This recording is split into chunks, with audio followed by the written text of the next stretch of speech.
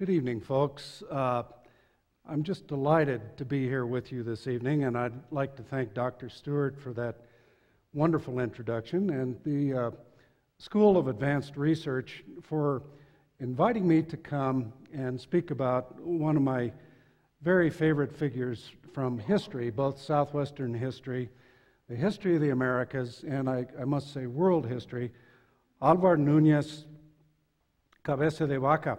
And he is familiar to all of us, of course, as a person who was well known here in the Southwest for exploring our part of the world in the early 1520s. And Cabeza de Vaca, who is this central figure in the slide in front of you, is not known to us at all in terms of his appearance.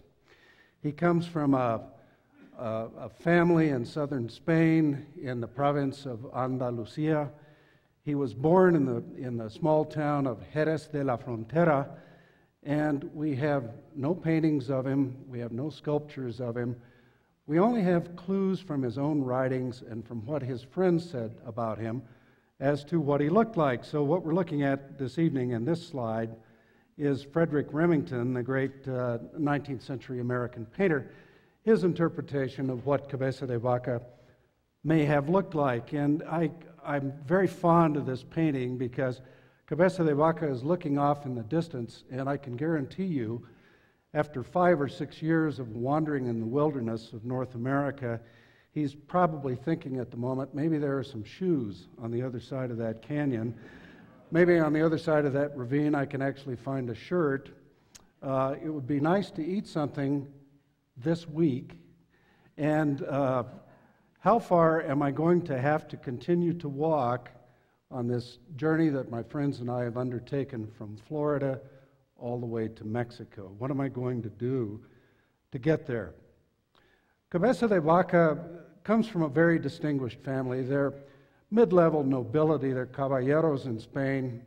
The Cabeza de Vaca family has lots of stories told about it, but it is truly an old and distinguished family in Spain.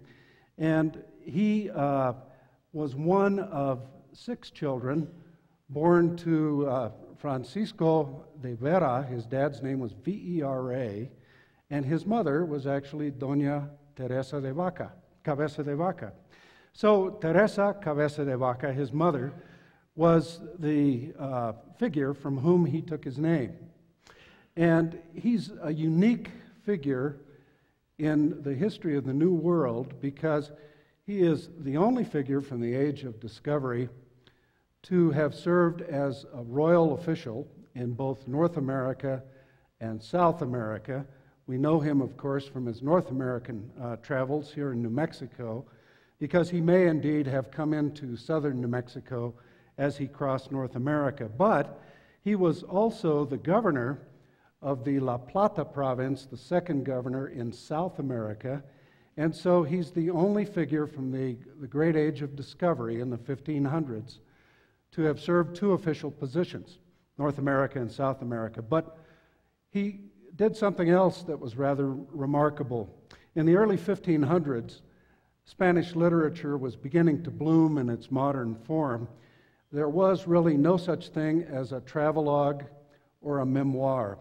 Those forms of literature didn't really exist in Spanish literature. They barely existed in European literature. And so his memoir of his North American adventures, which today we know as the Naufragios or the Chronicles of the Narvaez Expedition, is the very first book in American literature. So he could be called, looking out across his canyon here, the father of American literature. In South America, he wrote another book, his Comentarios, which is the subject of my lecture this evening. And the Comentarios were the 3rd or 4th travelogue or memoir written by any of the early Spanish explorers in that part of the world. And so Cabeza de Vaca, along with Cortez, with Valdivia, the governor of Chile, with Columbus himself, has a part of a four-part claim as the father of Latin American literature. So there's nobody else in history who is like him. And if these wonderful distinctions weren't enough, he is also known as the great secular champion of the Indians in both North America and South America of the 1500s. He was the only one among the conquistadors who insisted, walking across North America, that the Indians be paid for everything that he and his companions got from them. And he took that early knowledge with him to South America when he became governor. He insisted on decent treatment for everybody he came in contact with, and he was a man with a vision.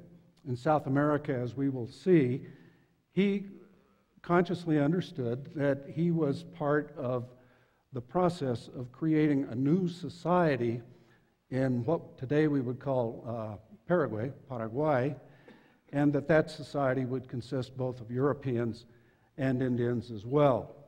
So, an astonishing figure from history, and nothing kills him.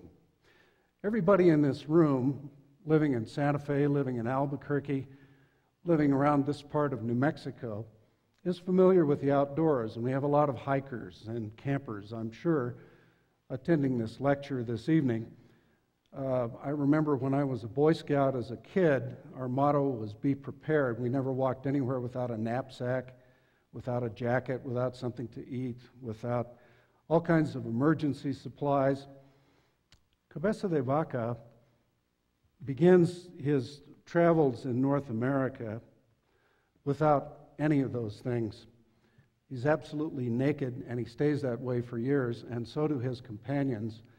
And they subsist on grasshoppers, on cactus, on acorns. By the time he made the Rio Grande, he was very happy to have corn beans and squash. He said it was some of the best food he'd had and the only square meals he'd had in 5 or 6 years. So he's one of the world's greatest explorers, and whatever happened to Cabeza de Vaca after he left the Southwest, well, the short answer is he went to South America. He was there for 5 years. He wrote a wonderful book, and the new translation of it, which is I brought along with me this evening, it's available in the lobby after the lecture, is called The South American Expeditions, 1540 to 1545, and it's the first complete English translation of his book in 500 years. 500 years ago, this is what his book looked like. Comentarios de Álvar Núñez Cabeza de Vaca. It was published in the Royal Print Shop along with his North American book, the Relación, and put together, they began to create a picture of his New World travels that was unlike anything that the world had seen before. We think of Cabeza de Vaca these days, along with the other Spanish conquistadors, as a man who was moving from Europe to North America with perhaps plunder and conquest in mind, but Cabeza de Vaca is actually one of the world's very greatest explorers. He was first and foremost, for all the years he was in the New World, interested in what was beyond the next hill. He was one of those restless people like Sir Richard Burton in the 19th century or Marco Polo in the 13th century, who just traveled and couldn't get enough traveling under their belts. And so he is very well known in South America still. This is a modern Paraguayan statue of him. But his life and his adventures after he was here in North America are not as well known. He was born about 1488, sometime between 1475 and 1493. We think 1488 in Jerez. He had 5 brothers and sisters. And an interesting thing about Cabeza de Vaca is he was actually not the first conquistador or explorer in his family. His grandfather was a gentleman named Don Pedro de Vera, and he was actually the conqueror of the Canary Islands. And the way he conquered the Canaries in the 1470s, Grand Canary Island to be specific, he got a royal commission from the king of Spain, the king of Castile, in the 1470s, to become the conqueror of the Canaries, but the interesting thing about him is that Don Pedro didn't have very much money. So when he talked the king into granting him permission to conquer the Canaries, and by the way, to set up the first modern sugar cane growing concern there, he began to grow sugar cane and process it.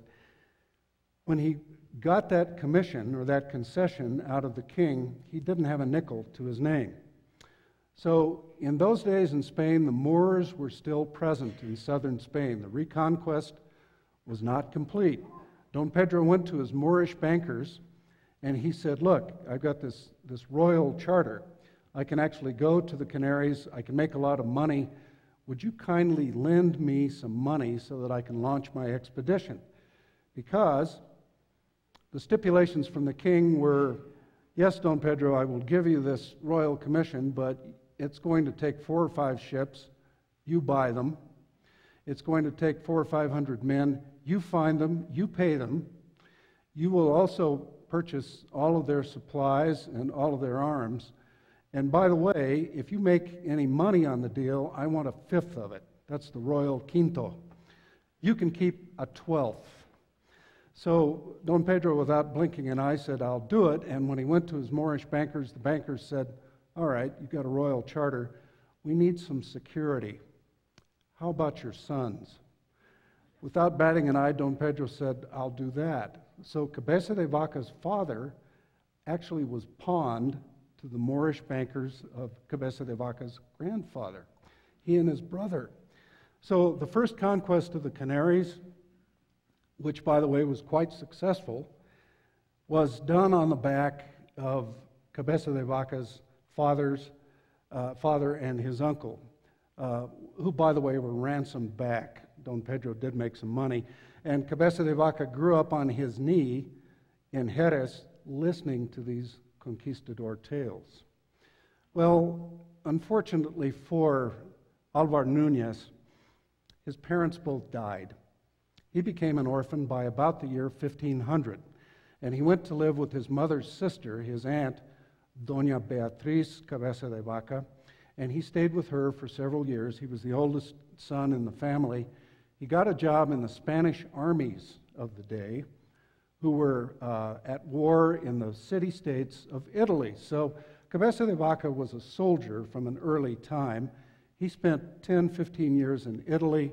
He came back to Spain, where he found employment with the Dukes of Medina Sidonia, and he worked for the Dukes until 1527, the fateful year in which Pánfilo Narváez, another would-be adventurer in the New World, got a royal commission to explore and conquer Florida, modern Florida. And Cabeza de Vaca in 1527, when he's about 38, 39 years old, joins that expedition as the treasurer, and off he goes to the New World. So, thus begins this phenomenal adventure. Cuba is right down here off the map, and Cabeza de Vaca and the Narváez expedition actually sail north along the western coast of Florida. They land at various points here in central Florida, and they go north a little further. The ships, the men land on the shore. The ships of the Narváez expedition continue to the north. They're supposed to meet up with the land expedition, but a small set of hurricanes sets in. The ships never appear. The men are shipwrecked. Narváez proves to be quite a scoundrel. And the last Cabeza de Vaca and his friends see of Narváez, Narváez is on a raft floating along the shore of western Florida's panhandle, maybe as far west as Alabama, and turning around, he says to Cabeza de Vaca and his friends, every man for himself and good luck, and sails off into the distance. What happens is rather unbelievable. Some accounts say the Narváez expedition in 1527 had 600 members, 600 men, 300 or 400 horses, all their equipment, 4 or 5 ships. Everything disappears. The only people who are left After several months, our Cabeza de Vaca, another Spaniard named Dorantes, a further Spaniard named Castillo, and a Moor from Morocco named Estebanico. Those four survivors are all that's left of the Narvaez expedition. They lose all their equipment, they lose all their food, they lose their clothes, they lose everything, and all they know is that if they set forth and go west along the coast, somewhere down here is Veracruz in Mexico. And Cortez has just conquered Mexico 7 years before, and so these gentlemen reason that if they make their way west, it's just possible that they might make Mexico. So they begin this truly epic journey across North America, and by some phenomenal bit of luck, they actually survive. Cabeza de Vaca's Relación, the chronicle of the Narvaez expedition, details all of his encounters with the local people along the coast of Texas, in Louisiana, in Mississippi. And the local people are just as destitute, it would seem, as the great hikers with no equipment who are making their way along the coast. Sometimes the coastal Indians eat oysters. Sometimes they have nothing to eat but grass seeds. Cabeza de Vaca says they feast on cactus fruit, cactus flowers. Sometimes they eat a few acorns. The party continues to make its way west, and somewhere here in Texas, Cabeza de Vaca begins to hit his stride in a brand new way. He is asked by a local tribe to treat some Indians who are injured, and he pulls a spearhead or an arrowhead out of the sternum of one of the local people. He cauterizes the wound, sews it up, and by some great break of luck, the local person, the Indian, actually survives. And so his reputation as a shaman begins to grow here. His members of his party are called the Children of the Sun. They walk along with no clothes, no food, no sandals, not much of anything, and they continue to make their way along the coast of Texas. But now they're going from tribe to tribe. This whole expedition begins in 1527. I'm now talking about 1530, maybe 1531. They're here, and they're going from tribe to tribe, and their reputation precedes them, and they begin to develop an entourage. A large group of people follow them. The great mystery about this is that here's the Rio Grande, starts in Colorado, runs down through New Mexico. Here it is, running down the edge of Texas. They come to the Rio Grande, and for some reason, Cabeza de Vaca only has to go 200 or 300 miles this way. He'll begin to hit Spanish settlements. He doesn't hang a left, he hangs a right. He goes up the Rio Grande. And to the best of our current knowledge, he follows the Rio Grande north. He comes up into probably southern New Mexico or the El Paso area. He finally finds that it's possible to cross the Sierra Madre, so he comes across over here, drops into the deserts in Sonora and Sinaloa, and begins to make his way south along the coast. That's how Dorantes, Estebanico, Castillo, and Cabeza de Vaca became the first people to cross North America from east to west. An astonishing story. Took them about 8 years. When they're picked up here in Culiacan, the Spaniards they come across can't believe their eyes. Cabeza de Vaca tells them, we're the survivors of the Narvaez expedition, and everybody says that's impossible. All of you fellows died years ago. How can you possibly be here? And so he describes his journey. By the time he gets to Mexico City, the viceroy is overwhelmed with the importance of this great journey, and the viceroy offers all kinds of things to the survivors. He offers, except for Estebanico, he talks to Dorantes and says, would you like a valley? Can I offer you a stretch of coast? Would you like a hacienda? He offers Cabeza de Vaca the equivalent of a dukedom in central Mexico. And he and his friends continue to badger the survivors of the Narvaez expedition with one question, which is, when you guys were way up there in the north, did you hear any tales about gold, silver, gems, something like that up there?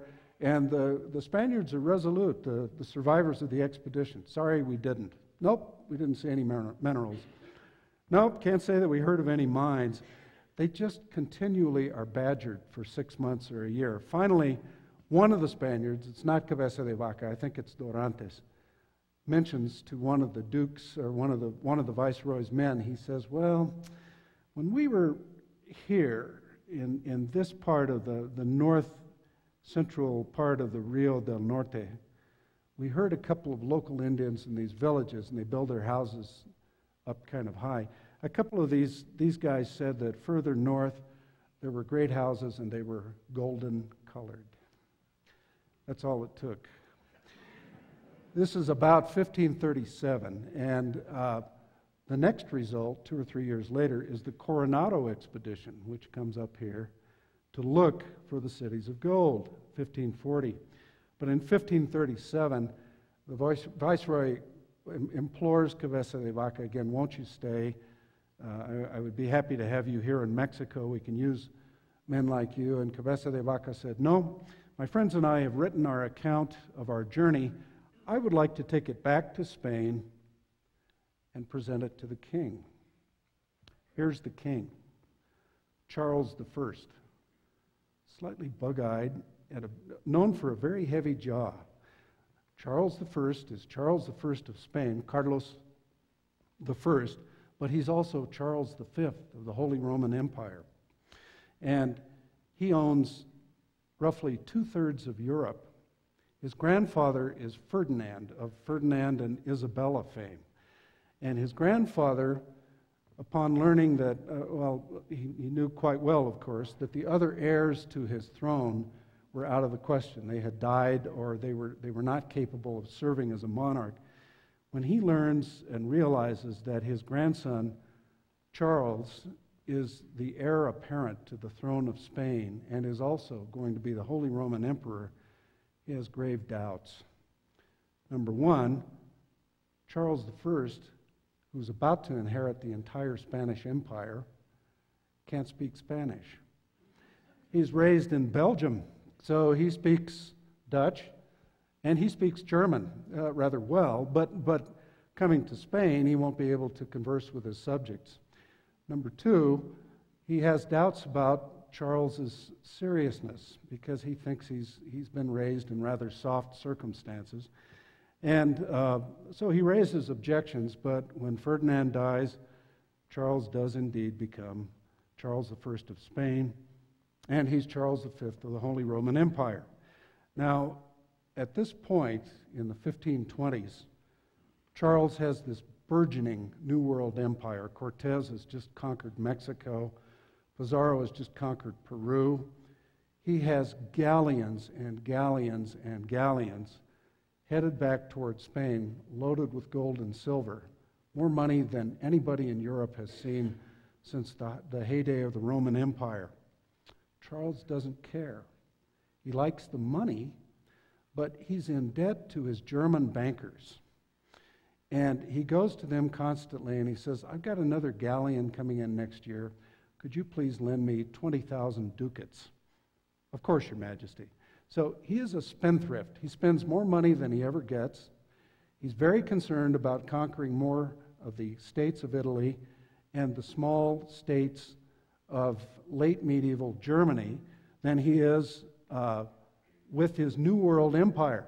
So when Cabeza de Vaca shows up at the court of Charles I, he has this brand new book. He's a celebrated explorer, and just that, he's a great explorer. And the king receives him in an audience. Cabeza de Vaca gives his report. The king says, may I do something for you, Don Alvar? And Cabeza de Vaca says, yes, Your Majesty. My friend, the late Senor Narvaez, is dead. He's perished. I would like his commission to go back and become the governor of Florida. And the king says, I'm really sorry. That position isn't open. I just gave it to a gentleman named De Soto. They're going to name a car after him in the future. So Florida is not open, but if you'll kindly hang around the court, stick around for a while, maybe something will turn up. And Cabeza de Vaca says, sure. So here's an impression of his grandfather. So he bides his time, stays around the court. In the meantime, the first governor of the La Plata province in South America is a gentleman named Mendoza. His colony is falling apart.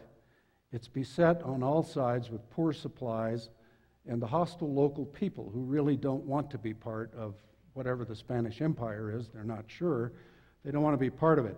So his colony is in terrible trouble, and Mendoza has to sail back across the Atlantic in the space shuttle of the day, the Caravel, the Spanish Caravel, which the Spaniards actually adapted from Portuguese models. This is the very latest in transportation in the 1530s, and it was a very efficient ship indeed, and could carry a lot of men and a lot of supplies, and could indeed sail across the Atlantic. So Mendoza's on his way back to report to the king. He drops dead in the middle of the ocean. The ship makes it to Spain. The crew reports to the king, and the king says to one of his assistants, "Who was that gentleman who was in here a couple of months ago? He was the guy who was in North America. Cabeza de Vaca, Your Majesty. Call him back in." Cabeza de Vaca goes to see the king. This is 1539. The king says, "Don Alvar, I've just had an opening. How would you like to be the governor of the La Plata province in South America?" And Cabeza de Vaca, who was always eager to go back to the New World, said, I'm sure I would. And the king says, "Well, all right, here's the stipulation. You need to rescue my colonists. They're in dire condition. Some people tell us they've gone into the interior of South America. They're not in Buenos Aires, their original settlement. You have to rescue them. The second thing is you have to expand my territory. The third thing, you need to expand the reach of our holy Catholic faith. Number 4, you're liable to make some money at this. If you do, I want 1/5 of it. And this is going to take you 4 to 5 ships, 300 to 400 men, 200 horses, all the supplies for the voyage. You come up with the money. It's 100% on your back. And I want 1/5 of everything you make. And you can keep 1/12. Do we have a deal?" And Cabeza de Vaca didn't blink an eye. He said, "You bet. Yes, Your Majesty. We do have a deal." So he begins to assemble his men. It costs 8,000 ducats to put his expedition together, $40 million. And he begins to buy old ships, build new ships, gather together his crew, do all of that. And the question always comes up about Cabeza de Vaca. How does an orphan kid, one of 5 children, who is a rough and tumble soldier, who's just spent an enormous part of his adult life wandering across North America, how does a fellow like that come up with the money? Only in the last 5 or 10 years have we discovered that Cabeza de Vaca was married. He had a wife. His wife was Maria Marmolejo, and she was the daughter of a converso family in southern Spain. They were a Jewish family. And we suspect that from Cabeza de Vaca's own writings, that she actually put up most of the money to put together the South American expeditions. And so after Cabeza de Vaca assembles his crew, gets his ships together, he sails from the port of Seville, which is on the Guadalquivir River, out into the open Atlantic, and he goes south, and there are all these island chains out in the Atlantic that both the Portuguese and the Spaniards have begun to use by the early 1500s.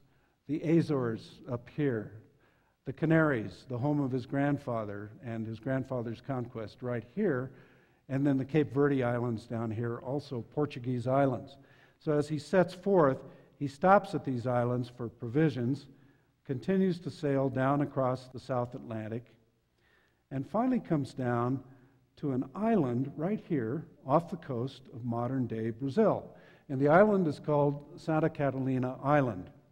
In Portuguese, Santa Catarina. And so here he is, and he launches himself and his expedition in late 1540, early 1541 from that island.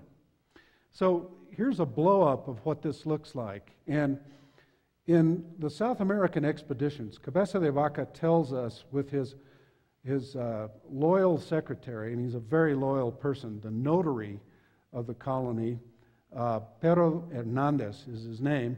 He and Pero tell us that the expedition actually split into two parts. There were still people down here in Buenos Aires, so Cabeza de Vaca sends a rescue expedition down here to see if he can help any of the survivors. But he's Cabeza de Vaca. He's walked across 3,500 miles of North America. The sun can't kill him. Hunger can't kill him. Privation doesn't seem to mean a thing to him. And the idea of marching through absolutely unknown territory straight across to get to the new capital of the Spanish province, Asunción, which is in the middle of South America, never crosses his mind that that's a problem. So he puts his whole expedition together and wham, marches this direction. And this is very typical of him. He is always interested in what's on the other side of the hill, what's in the next valley, what will he find in the way of interesting people to talk about and to perhaps convert and to find out about. We find here that Cabeza de Vaca is an early ethnographer. He's fascinated by the Indian peoples that he comes across. And there are dozens and dozens of tribes, many, many of them, that he encounters as he makes his way through the forests and the mountains, the jungles, and the plains to Asunción. One of the problems the Spaniards have in the 1500s, folks, is they always know where they are in terms of latitude because they have sextants, so they can tell you how far south or north of the equator they are. What they don't have yet is longitude. So they don't know how far east-west they are. And in reading the several original Spanish versions of the South American expeditions, trying to put together the places and the people that Cabeza de Vaca talked about made me realize why this book hasn't been translated in 500 years. Just finding places and place names was a matter of years, and these two maps in front of you took me 3 years to assemble, just to show the routes, especially up and down the interior of North America, South America, that Cabeza de Vaca took. Their second big problem, the Spaniards in the 1500s, is they have no way of carrying food. Typically, their food supplies last 2 weeks, and then they have to start living off the country. So we find when Cabeza de Vaca is headed toward the interior on his way to Asunción, when he gets about right there, they run out of food. And so he comes across cane brakes with reeds, and the Spaniards are very hungry. They haven't eaten in 3 or 4 days. They pull the reeds apart. They're full of worms. Cabeza de Vaca says, the worms are rather fat. They look pretty good. We pulled out our frying pans and popped a bunch of worms in the skillet, and he said, you know, they went down very well. So they eat worms out of the reeds to stay alive. They also start fishing. They find out very quickly there's an odd fish in the South American rivers that they call a pomfret. We would call it a piranha. So they have to be careful about the fish they catch, but there are lots of fish. If they step in the wrong place, there are freshwater skates with electric tails that they step on, and fire ants if they pause too long or take their shoes off in the wrong place. And Cabeza de Vaca says, this was rather discomforting. If you get bitten by a snake, by a skate, we have a remedy. If you get bitten by a fire ant, it takes 24 hours for the pain to go away, and you have to lie on your side in the mud at the edge of a pond or a lake and spin around in circles. And he said a lot of his crewmen, his troops, actually did that. The other discovery that he makes quickly is that South America has different kinds of animals that he hadn't imagined. As he begins his explorations here in the central part of the heart of the continent, he discovers that it's easier to go by ship, and I'll talk about the kinds of ships that he actually built in just a moment. But he's asleep on the deck of a ship in the middle of a river. He explores by water in South America rather than completely on foot, and he wakes up in the middle of the night because his feet are itching. He's barefoot, lying on the deck. He looks down at his feet. They're in a pool of blood. And when he looks closer, he discovers that vampire bats have been nipping the webbed skin between his toes. So that's how vampire bats begin to show up in European literature. So to say that it's easy to go through these forests is one of the understatements of all time. But when he gets to the Rio Iguazu right here, he makes one of the great discoveries of South American exploration. This is the kind of countryside he's walking through for the most part. He discovers Iguazu Falls. And in typical Cabeza de Vaca fashion, he doesn't make a big deal of it. He said, you know, we heard a roar as we were walking through the forest, and then we found a misty cloud that rose up off the river, and it went up about the length of 2 ships into the sky. And he said this fall that we found was rather a nuisance. We had to take our canoes and our other equipment and portage around the falls. He was sort of put out. Greatest river in South America, greatest fall. So anyway, off he goes. Well, he does make it to Asuncion, and he's the new governor. He's an explorer at heart, you'll remember, but when he arrives in Asuncion, he finds everybody basically hates everybody else. The padres are fighting or fretting with the colonists. The colonists, the Spanish colonists, are fretting with each other. The colonists are all fighting with various Indian tribes nearby, and the Indians themselves are fighting with each other. And everybody comes to Cabeza de Vaca's desk and says, Governor, you've got to solve this. Governor, we need to fix this. The Spaniards are extremely legalistic. So there are plenty of lawyers in the expedition, and there's a lot of work to do. Cabeza de Vaca is the judge, as well as the governor, as well as the CEO of the colony. So what he begins to do as an administrator is fix all these problems. He's trying as hard as he can to create peace, because he keeps telling his secretary, and by the way, he took his loyal cousin along, another Cabeza de Vaca, a guy named Pedro Estopiñán Cabeza de Vaca. He tells Pedro, and he tells the other Pedro, the 2 Pedros, we've got to get these problems solved because I want to find a connection between here and Peru, and we need to get off on our explorations. Well, how do you do that with all of these problems that you have to fix? And how do you go through such a watery country?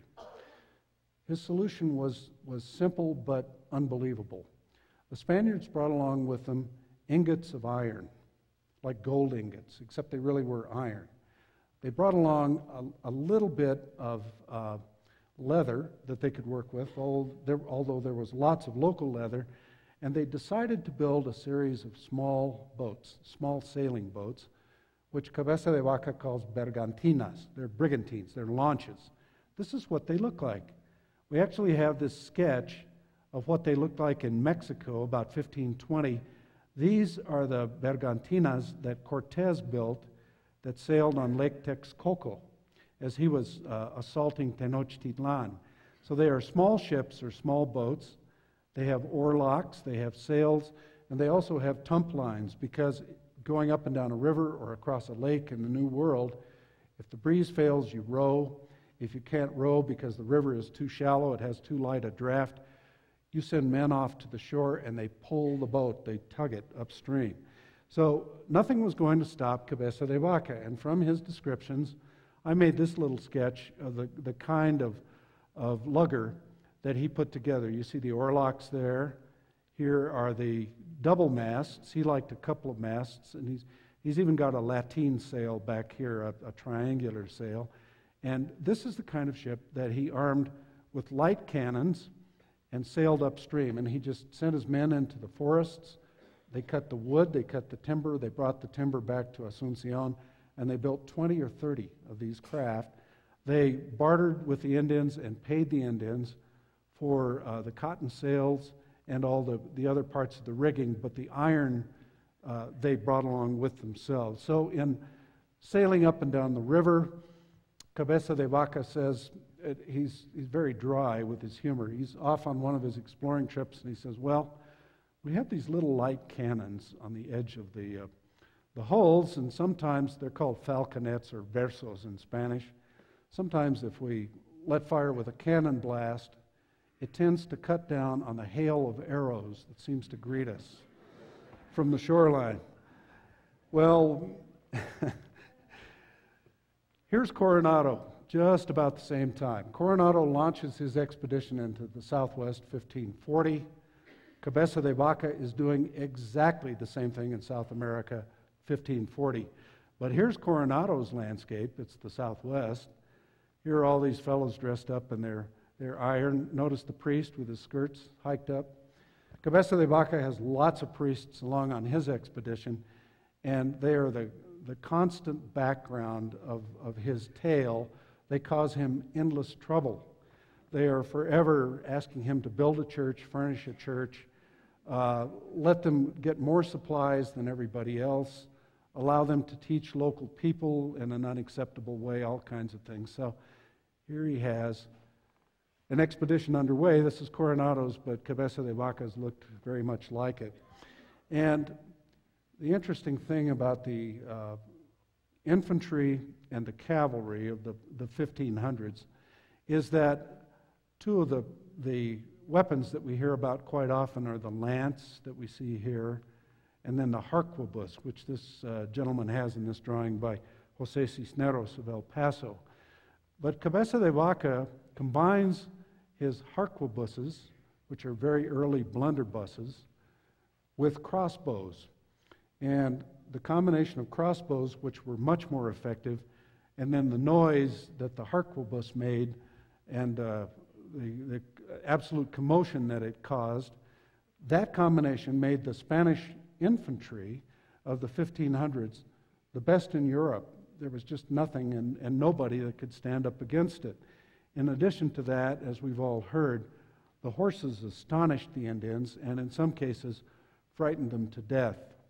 Well, we have harquebuses around Santa Fe. If you go to Las Golondrinas, you'll even see people reenacting their use. But in actual practice, you would light a fuse for the harquebus and you would stick it in the band in your hat, and 3 or 4 fuses would be very good.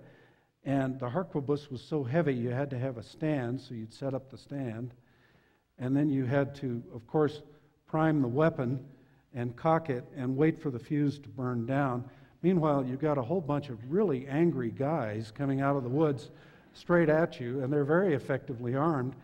I can't imagine how this worked. I mean, without the crossbows, the Spaniards would have really been in trouble. Would you fellas stand still while this fuse burns down?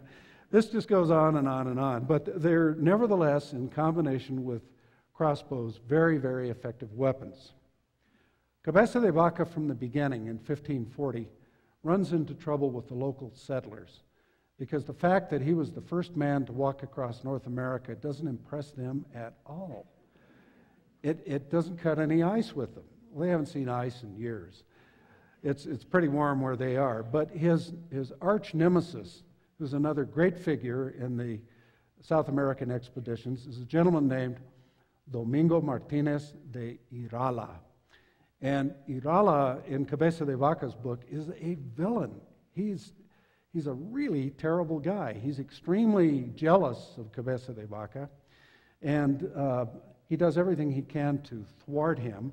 And what he uses is another little trick that the king put in Cabeza de Vaca's contract.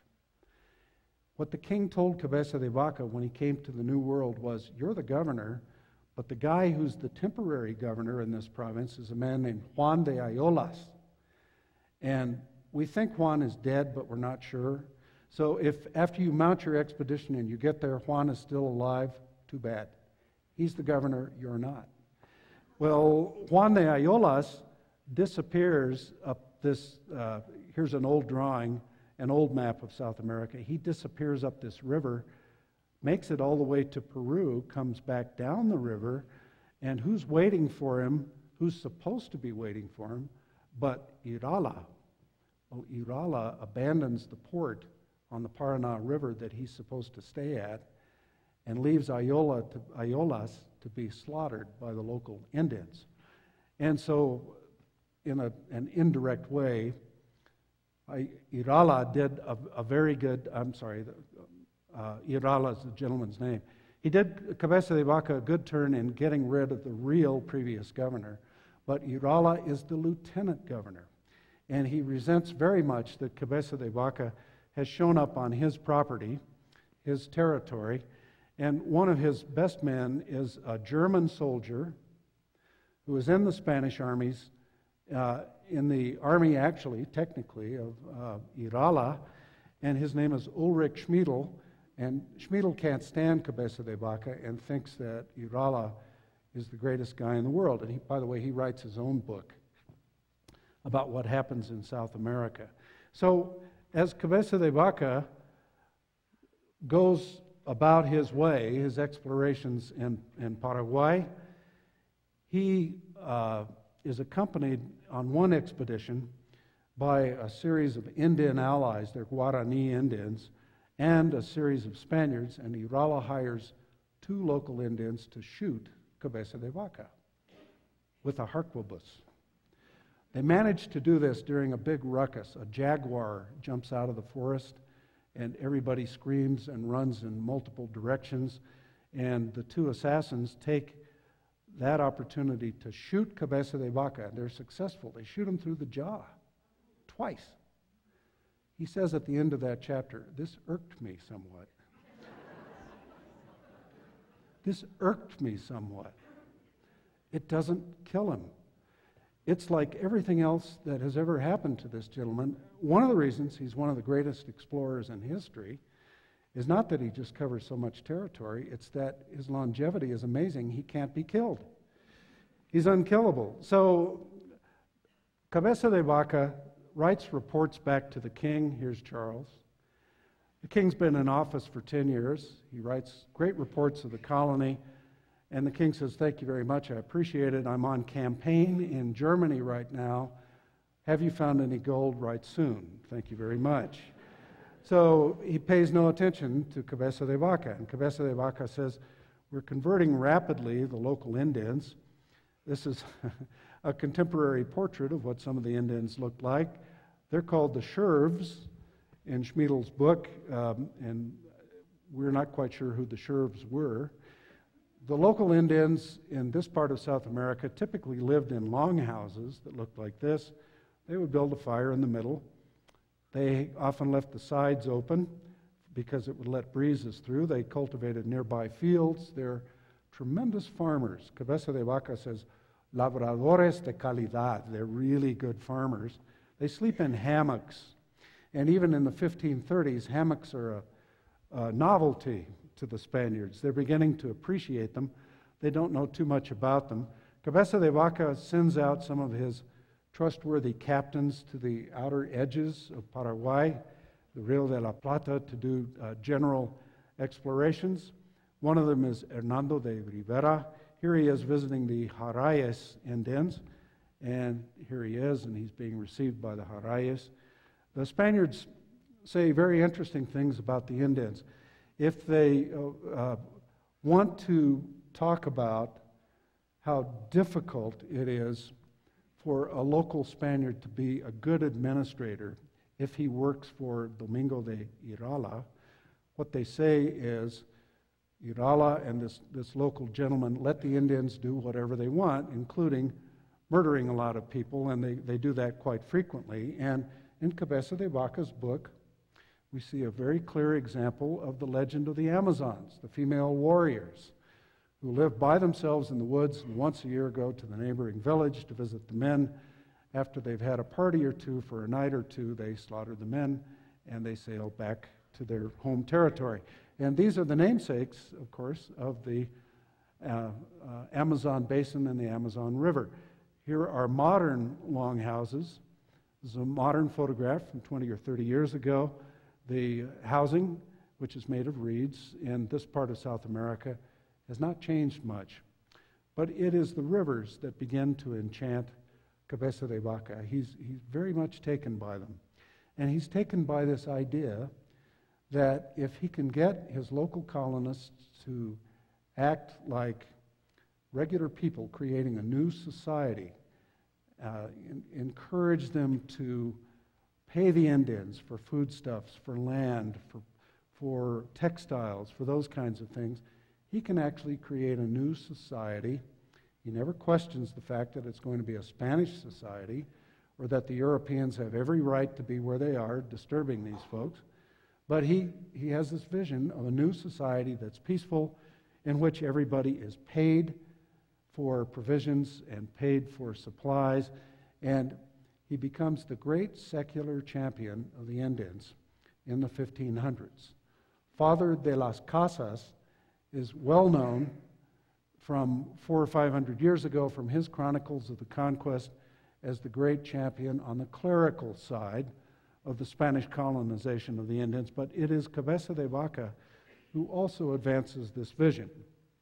With guys like Irala and Cáceres, this also didn't cut any ice. The Indians were fishermen. They were people who lived in tribal situations. They were people whose natural antagonisms with each other could possibly be exploited, and many of the colonists told Cabeza de Vaca, we're actually here on a conquest, we're not here to pay for everything. And Cabeza de Vaca said, get it out of your head. You will pay while I'm governor. Well, off he goes into the upper reaches of the Rio Paraguay.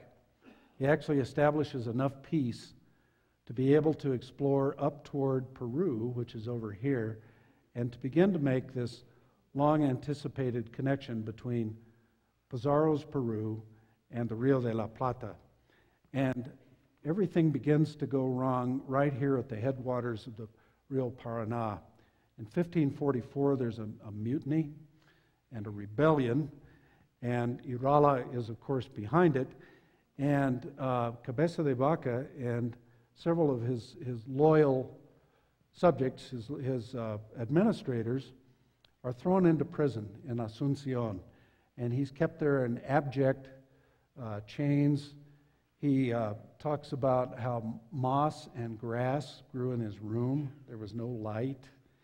He becomes very thin and very emaciated. Of course, he doesn't die. He's Cabeza de Vaca. But he's in dire shape. And the colony is in a complete uproar. One of the chapters in his book, 3 or 4 chapters from the end, he says, how they took over my colony and put everyone who was not of their opinion in the stocks or on the rack. And so he writes to the king, here's Charles on his charger. He's going up a hill in Austria, hoping to win yet more European territory. And he talks about what's happened to him, and Charles says, well, okay, I'll have to wait for the other report from who's that guy who's the governor now. Well, I'm the governor, sir. Well, no, we'll have to wait for Irala to report. So he is in a difficult situation. There's a terrible mutiny, and it has come about because he's tried his best to create an equitable society in South America. For 400 years, this particular piece of parchment, which is found in the archives of the Indies in Seville, has been used as an indication of Cabeza de Vaca's family crest. But when you read this old paleography here, what it is the mutineers writing up a bunch of trumped-up charges about Cabeza de Vaca. They created this wonderful little family crest because they said Cabeza de Vaca wants to make himself the emperor of the Rio de la Plata. And look at this, Your Majesty. He's got his own crest here, and he has added cows' heads right to the top of the shield. So what further proof do you need? And when you read tome after tome, history after history of Cabeza de Vaca, this thing appears as the Cabeza de Vaca family crest. Nothing could be further from the truth. This is the mutineers getting him in trouble. So what happens to him? Well, there are lots of doubters in Spain about whether he's guilty or not guilty. And he's still in prison in the Rio de la Plata. The mutineers try to kill him. They appoint a cook to cook his meals. And they ship him from Asunción downriver to Buenos Aires, not in a caravel, one of those big ocean-going ships, but in one of his little launches. His launches will go from that wall to the center aisle of this room, and they send him back across the Atlantic on that launch. And as he's traveling, the cook is cooking up really nasty meals for him. The cook tries to kill him with the other mutineers with arsenic. So there's arsenic put in his food for week after week. But, Cabeza de Vaca says, luckily, I had an amulet, I had a locket around my neck, and I opened it up, and I had the powdered horn of a unicorn inside. And I mixed the unicorn horn powder in with their evil potions and saved myself. So he also was very smart. He and Pero Hernandez, his secretary, got together, and they wrote their version of the account of the mutiny, and they hid it in the timbers of the brigantine as it was sailing back across the Atlantic. So off they go back towards Spain. There's something straight out of Jonah, the tale of Jonah in the Bible that happens off the coast of South America. There's a tremendous storm. It goes on for days. Cabeza de Vaca says the mutineers changed their mind. Obviously, it was a divine sign of their evil intent that they were unjustly imprisoning me, so they let me go. And we arrived at the Portuguese islands in the Azores. We arrived at Terceira. We went to see the governor of Terceira, the Portuguese governor, and we told him our account. He gave us more supplies, and we set sail once again to Spain. But between the Azores and Spain, the mutineers have another change of heart. All of a sudden, they're going to be the first guys to get to the king to accuse Cabeza de Vaca of malfeasance. He's going to be the first one to get to the king and exonerate himself before anything happens. It's a mad race to Spain to get to the king. The only problem is, when you get to Spain in 1545, no one knows where the king is exactly, because there's no national capital. The king moves around. He's in Valladolid for a few months. He's in Toledo. He's off and running in Valencia, and he's sometimes in Madrid. So they finally get to the king at just about the same time, and there's a tremendous ruckus, and the mutineers file 2 lawsuits against Cabeza de Vaca with the Council of the Indies, accusing him of malfeasance. Well, Cabeza de Vaca isn't going to take this lying down. He writes his own petition to the crown and the king, and this is one of the only documents we have in his own hand. There he is, signing his name. And he files 2 countersuits. So if we have 4 suits going as of 1545, 4 suits in front of the Council of the Indies. The mutineers say, you're a terrible governor, we removed you for cause. Cabeza de Vaca says, you're all mutineers and you need to be hanged. This goes on for 10 years. Lots and lots of court documents, lots and lots of cases here involved. Finally, if you read the great 20th century biographers of Cabeza de Vaca, like Morris Bishop, you get this romantic twaddle. And Bishop was a good biographer, but he just couldn't let it go. At the end of his great book, The Odyssey of Cabeza de Vaca, he says, 1930, and so Cabeza de Vaca was found guilty by the king. He was exiled to Africa for all of his terrible malfeasance. He came back to Spain. He was never recognized by the court. He was never able to regain his good name, and he died poor, broken, and lonely as an old man in Spain. Well, it's all poppycock. That's nonsense. What we now know is that Cabeza de Vaca won his suits. He won his 2 lawsuits. But after 10 years, this is 1555, and one of the ways he did it was to sit down with Pero and write his memoirs. He said, gentlemen, we've got to put the story straight, and we have to tell our own version of it. Let's get it published in the royal print shop. Remember, he was a member of the nobility. He could do this, and we'll tell our case in public. So he actually does that, and when the outcome of the case is known, the Council of the Indies says to him, Don Alvar, if we reinstate you as governor, you're going to go back to Paraguay, and what will you do to Irala and all of his friends? And Cabeza de Vaca says, what do you think I'm going to do to these guys? And they said, that's just what we thought. So we're reinstating you as governor, but you can't go back. And by the way, Cabeza de Vaca says, they took all my property. They stole all my property, and they distributed it among their friends, who they got to sign these petitions against me. What about my property? The Council of the Indies says, well, we don't really deal with property. Sorry, thank you, goodbye. So he's reinstated, but he doesn't get his property back. And so the tale of Cabeza de Vaca comes to an end. His book is published in 1555, the South American expeditions. It comes to an end about 1559. He, I think, was thinking about South America and all the wonderful people he'd met, the places he had been, and what he becomes a lobbyist for his hometown in the court of the king. And we think our best knowledge, most accurate knowledge right now, is that he actually goes home to Jerez after walking across all of North America, exploring half of South America, and dies in bed at home. So that's the tale of Alvar Núñez Cabeza de Vaca. Whatever happened to him? Well, I don't know. One of the world's greatest early memoirists, the father of American literature, one of the greatest explorers in history, a great humanitarian, especially by the standards of the 1500s, and certainly one of the Southwest's greatest figures. So thank you very much. I appreciate you coming this evening.